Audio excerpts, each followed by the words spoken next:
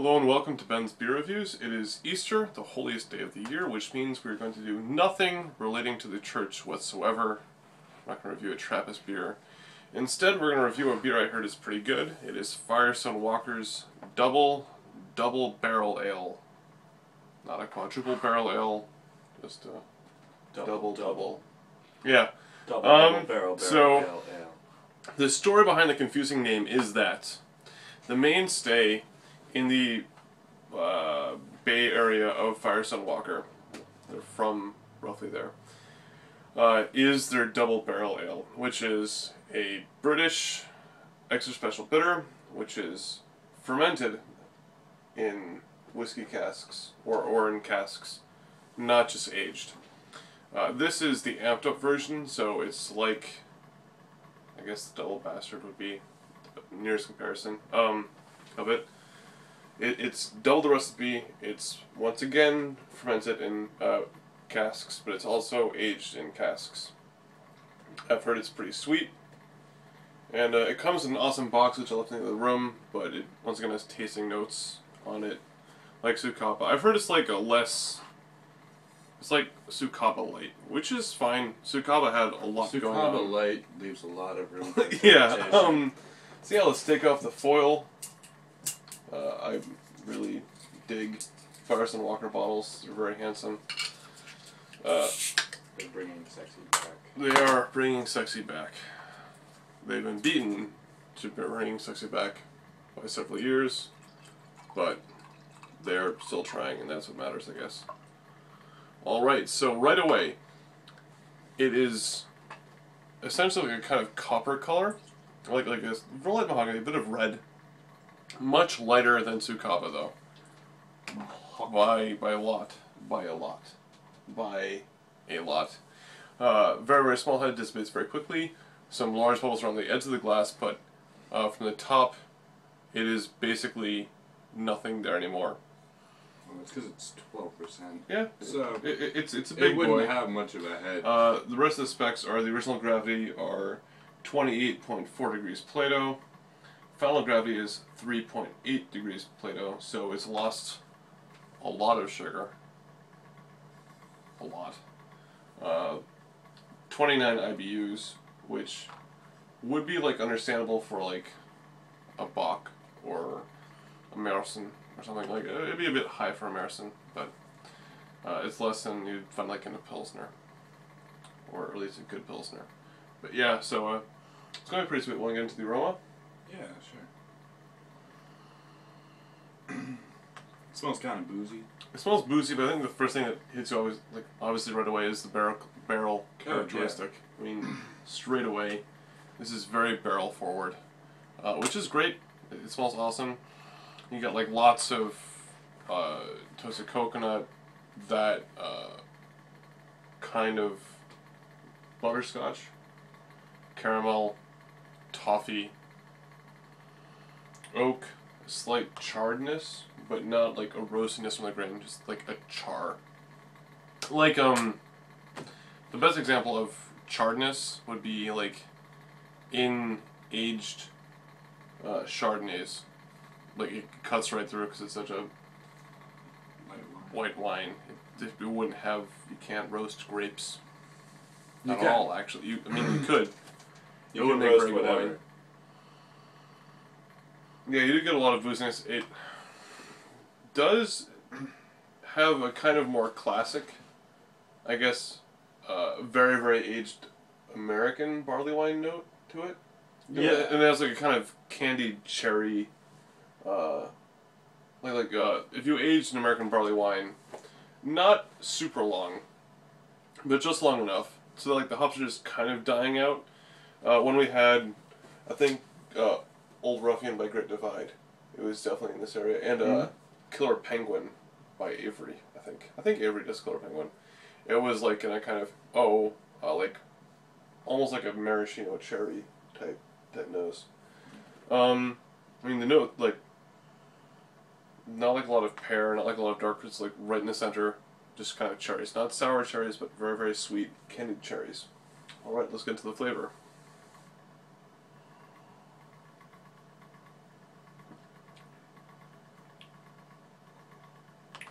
Very smooth. Very smooth. Definitely not as aggressive as Sukava. Not even remotely. You do get like on the back end. I'll get to the front end in a second. It just stood out to me like right as I spoke. Right at the back end, a lot of toffee, a lot of butterscotch. It reminds me as it like tastes very much of butterscotch. yeah. It reminds me of like a less aggressive version of Southern Chard by Stone. Okay. Southern Chard by Stone is a bit deeper of a beer. This is a bit more relaxed. Southern Chard was a one-off that I hope it wasn't a one-off. They've actually had a few vintages of it. It was the first time it was available this year. It was aged double bastard in whiskey casks, and it was like butterscotch on toffee on butterscotch on biscuit. It was just like thick sweetness. This is like a lot of sweetness up front. Like pretty much exactly medium mouthfeel. You could do like a sugar loss in your tongue, like on the your lips, certainly. It just because of how malty it is and the fact that it has like no IBUs. Yeah. It actually is kind of reminding me of some wee heavies. Yeah. It has like wee heavies. You expect them to be a lot heavier, but they end up just slightly heavier than this. Yeah. In terms of like yeah. the way that they taste. It also reminds me of a more aggressive, like a lot more aggressive version of a Fuller's Vintage Ale. Yeah. Yeah. It's just very subdued, very enjoyable. I don't get like a lot of the classic. It doesn't taste as much like British notes. It doesn't taste as much like a special bitter as I thought it would. Yeah, I thought that it would have like super walnut. I thought it would taste be a just lot more on the like nut brown. Just I thought it would like, taste more brown. I do get like a certain like British yeast characteristic in the back end, like almost like on a burp, pretty much. Well, I've yet to burp on it, so yeah. New tasting criteria: you have to burp in order to fully appreciate your beer. Why not? Really? I mean, besides, it's obnoxious, terrible manners, rude. But whatever. Whatever.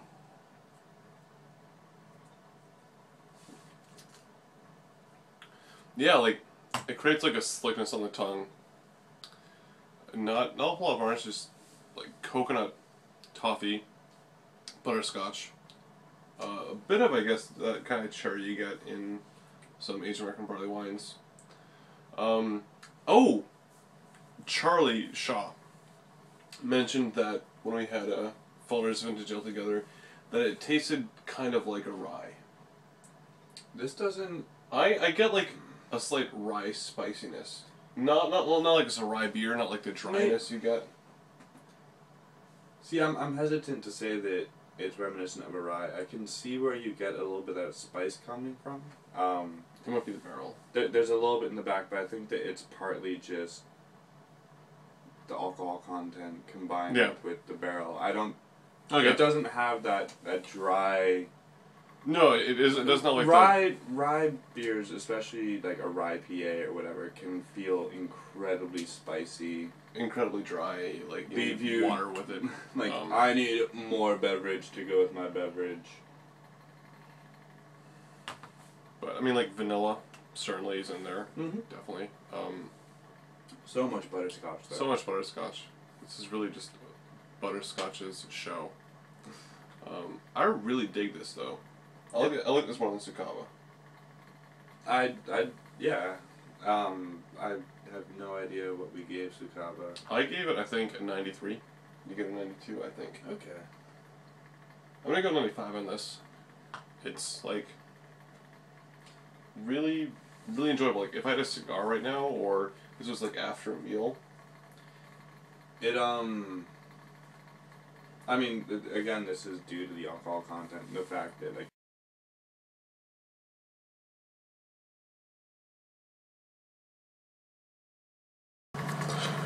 Alright, sorry for that. We asked 10 minutes because we were taking our time. While you were gone, we were uploading the first segment, we noticed, or Josh noticed, that it has like some brandy notes to it. I don't know if I'd even jump straight to brandy, but it had kind of reminiscent of like a light fortified wine. And then it also has sort of like a golden raisin type thing, like a dried fruit, but it's not really on like the date kind of things. No.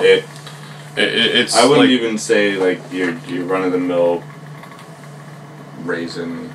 No, but it's not like dried apricot, but like it is like a certain dried fruit. I just can't exactly say what fruit it is. But it is very enjoyable. Yeah, it's pretty tasty. It's pretty swanky. What would you give this? Yeah.